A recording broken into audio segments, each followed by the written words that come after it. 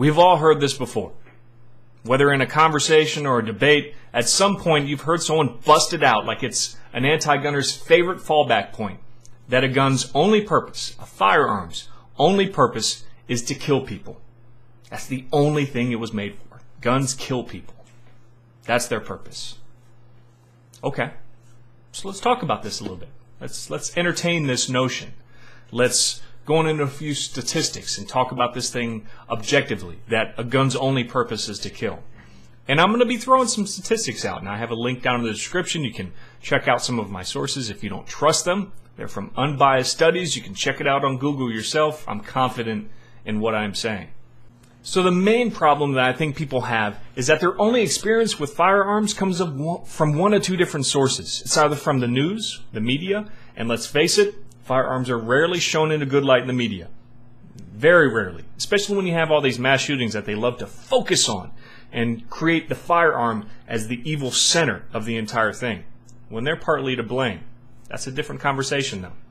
So in the media, firearms do not get good light. And in the movies, well, what's the general guideline about gunshot wounds and firearms in the movies? If you get shot in the arms and legs, you're fine. It's merely a flesh wound. If you get shot in the chest, you're dead. You're a goner. It's like you instantly die. Picture Indiana Jones in that scene where Indiana is extremely tired and is going against that really energetic swordsman. You know what I'm saying? And instead of fighting the swordsman, he just pulls out his revolver, shoots him once in the chest, and turns around knowing that the guy is instantly dead. Now, while that was just one of the best scenes in the entire franchise, it's hilarious, it has very little basis in reality. When it comes right down to it, guys, only 20% of people who are shot in the United States actually die from their gunshot wounds. In fact, if you make it to the hospital while your heart is still beating, you have a 95% chance of surviving. 95% chance of surviving. The human body can take an immense amount of trauma. You can't even imagine. Consider Medal of Honor recipient Roy Benavidez. Does that sound familiar? This guy took 37 different bullet wounds, gunshot wounds, and bayonet wounds over the course of 6 hours. It's incredible what the human body can take. And the human body doesn't just shut down because it receives trauma. And modern medicine has come a long way.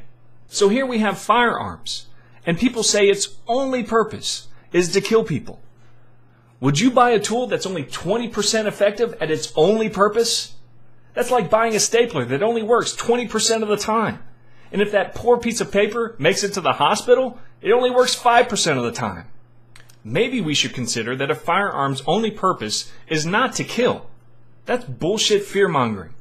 The whole saying, a firearm's only purpose is to kill. Maybe we should consider that a firearm's real purpose is to stop. It is a tool that propels around and instills trauma on its target, to make them immediately stop what they are doing, whether it's a theater of war or whether it's defending your own home from an intruder. Make them stop what they are doing and go seek medical attention. Now, I'm not saying that gunshot wounds are not fatal or dangerous, or that guns in general are not dangerous. You can easily be killed by one bullet, especially when the wielder intends to execute its target. If you get shot in the head, your chances of surviving drop significantly. Believe me, guys, the minute that they come out with a tool that is as effective as my firearm at stopping an intruder or the bad guy without killing them, I'd be the first on board. I'd be the first guy to set my phaser to stun. Bring it on, Star Trek.